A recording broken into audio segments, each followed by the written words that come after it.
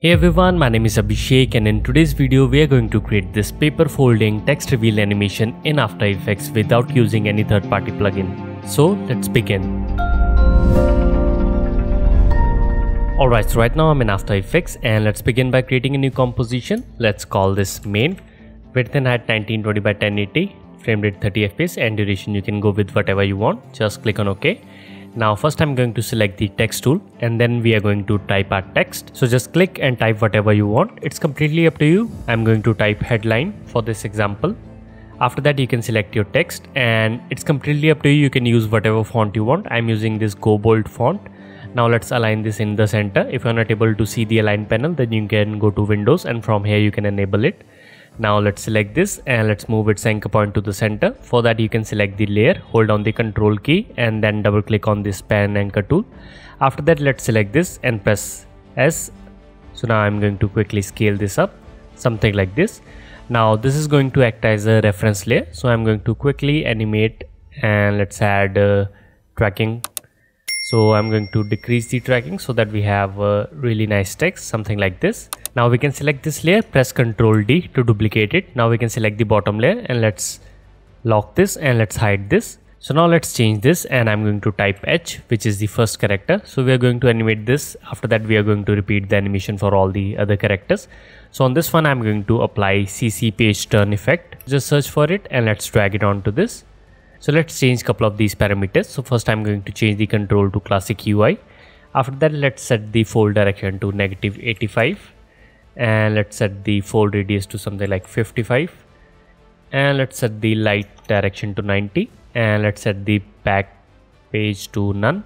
After that we can use this and you can see that now our text is folding, which is exactly what we want. So let's pick a point somewhere around here. Now we can animate the page fold position. So just add a keyframe over here, then select the layer, press U. Now let's move to somewhere around 2 seconds. After that we can just simply move this to somewhere around here. So now if I play back, here you can see we have the paper fold. Now we can select the keyframes, press F9. After that we can go to the graph editor, and if your graph looks different then make sure you are in the edit speed graph, not the value graph. Now let's change the graph to look something like this. So now if I play back, here you can see we have this really nice page animation.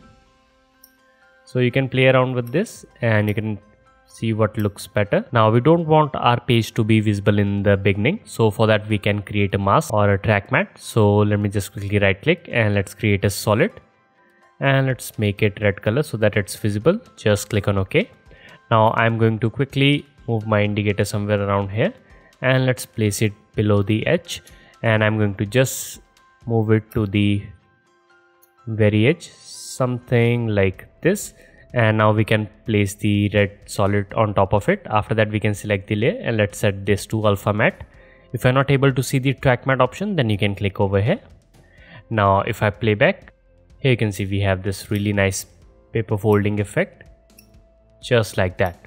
So we are going to use this as a base template and then we are going to recreate all the other letters. First let me just quickly select both of these and then we can right click and let's pre-compose and let's call this character 1. Just click on OK. Now we can select this and press Ctrl D to duplicate it. So over here you can see we have total 8 characters. So I'm going to duplicate it 8 times. So let me just quickly select this. So we have 1, 2, let's duplicate it 3, 4, so that we have 8 characters in total. After that we can just simply select the character 1 and we have it over here. Now we can just quickly import all of the other characters, just like that. Now first we have to change all of them. So we have H over here. So on this one we are going to change this to E because we are going to type headline. And there's one more thing that you can do. You can just simply enable the solid and let's place it down below. After that you can just simply change its position so that it's at the very edge, something like this. Again let's place the solid on top of it. Let's disable it. Now we have to do the same thing for all of these layers. So over here I'm going to type A and again let's place it below. Let's enable it and you have to adjust the mask based on each of the characters. Just disable it and place it on top of it. Let's type D and just keep on doing this. Now I have changed all the characters, so now let's just quickly align them. So I'm going to just move them to somewhere around here, and let's start doing with the single character. So for the reference we can probably enable this, and let's move the H over here. After that we can disable the reference, then just simply select one of the characters and then just simply align them. You don't have to be precise, just do it randomly because we are going to adjust it later on.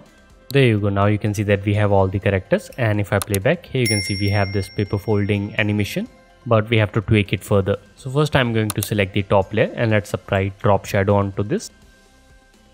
And over here I'm going to change the opacity to 90, direction to 90 as well. Softness we can set this to 120,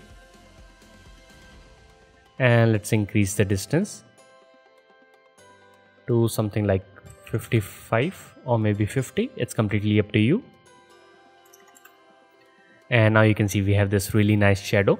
Now you have to just simply copy this and just paste it onto all of these characters.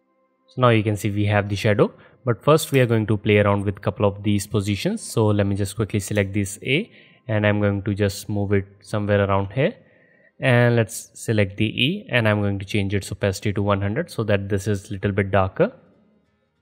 Now let's select the D, and I'm going to place it over here, and let's select the top layer and let's increase its shadow as well, or maybe let's set this to 90 for now. Just keep on doing this with all the other layers. So yeah, I think this is looking fine, and let's place our eye, and let's place N over here. We can select the eye and let's change this to 100, and let's select the E. So now there is our text, and if I play back here you can see we have this really nice animation. Let me just quickly offset all of these. So let's just zoom in, and I'm going to select all of them and let's offset them by 5 frames. So you can just hold down the shift key and then just simply select the layers which are bottom and just simply offset them by 5 frames, something like this. So now if I play back here you can see we have this really nice text animation. Let me just quickly create a new solid, and let's change its color to something like this. Just click on OK, and let's place it. So now if I play back here you can see we have this really nice text animation, and it's completely up to you. You can type whatever you want. So this is how you can create this. The project files for this tutorial is available on Patreon. So if you are supporting me over there, then you can download it from there. And if you are not, then you might consider it, because you will get access to the tutorial project files and exclusive templates that are available only on Patreon. So if you have any queries or questions, then you can ask in the comments below. So with that being said, my name is Abhishek, and I'll see you in the next one.